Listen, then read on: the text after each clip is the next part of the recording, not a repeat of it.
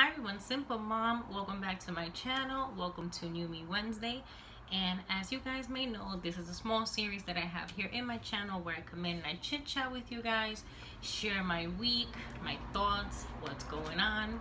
And I also leave the platform completely open. So if you want to share your success, your victories, your non-skills, please do, because I think it's super important.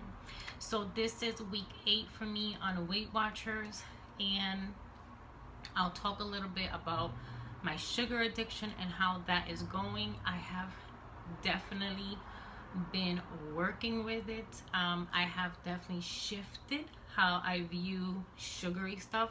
I have actually switched from it being my comfort zone, my comfort food, to something negative that is going to harm me.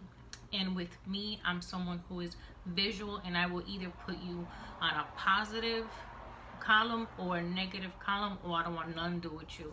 And believe it or not, the sugars at one point was definitely on a positive column because I was addicted. I used it as comfort. Now, as I am transforming and becoming a new me, I am definitely shifting over the power that that I give the sweets or the carbohydrates, and I have putting it in the negative column, not in the I don't want nothing to do with you column, because I still need it, and I am a woman, and chocolate will somewhat always be a part of my life, but it will never be the way it was before.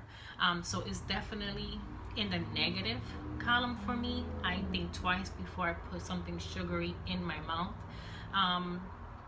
And last week I came across that white chocolate Kit Kat, which I have been dying to taste, and it is 12 points. And I said, you know what, I have to try it because I've been dying to try it.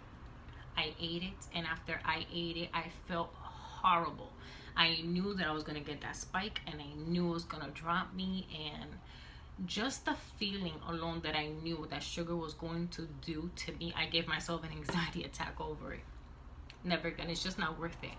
And it did. It picked me up and it dropped me off, because that's what the sugar does to me. And it's not something nice to my body. So I got over that. I see what sugar does to my body, and when I feed myself facts, then I'm able to push forward. Before, like I said, I used to praise sugar. It was my method to go to. I stopped smoking, and that to me was fulfilling the urge of me not smoking. So I have switched it. Now, instead of having sweets, I exercise. I have found great workouts that you're able to do at your desk at lunchtime, and to kind of like get yourself going and out of that funk, and it's really been helping for me. Now, another thing too, I know that after dinner or after lunch or breakfast, I always wanted something sweet, and then what I do now is I buy the Wrigley's, the peppermint, the really sharp peppermint gum.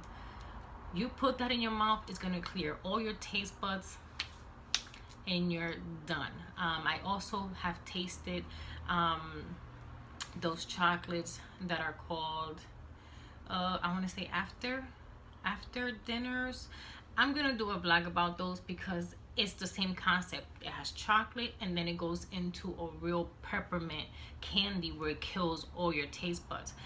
And the candies, meal enders, that's what it's called.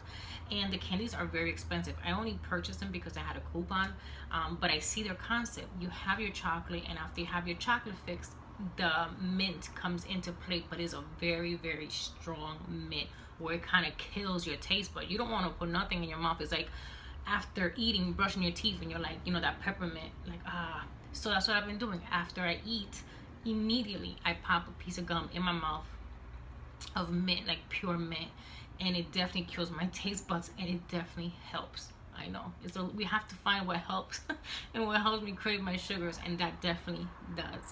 So with that said, I am down 0.6 this week, and I'll take it. I have been really training my back as far as weight training. I see the difference in my body, and once again, we cannot let the scale define what we're doing.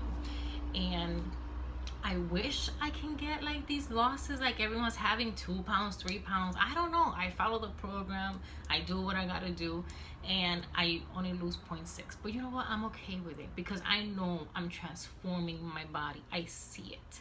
You know, if I had that one track mind of looking at the scale and not seeing these huge numbers, I would have been discouraged and dropped a long time ago. But I take pictures, I view the difference, you know, I go back how I'm feeling, you know, as far as my energy goes. So you have to take all that stuff into consideration. So yes, I'm still in it. It is week 8, down 0.6. I will not scratch off a pound because you guys know I like to scratch off whole pounds off my charts.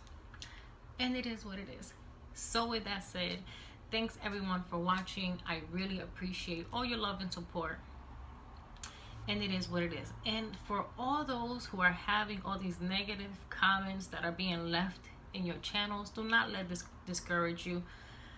There's a lot of ugly people out there that don't have nothing better else to do, you know. And even myself, I was contemplating whether I should drop my channel, leave my channel. You know, it's a lot of work, you know, to do what we do, to take our time to edit, to upload. But I was like, you know what, I spoke to one of my sisters and she said to me, Mari, stay in it, because you know what, it's so true. I have come so far, and the fact that I can look back, you know, and see my progress and see how far I have come and where I'm going to be, it's a beautiful thing. So stay in it. We've come too far to go back. God bless you guys. See you soon.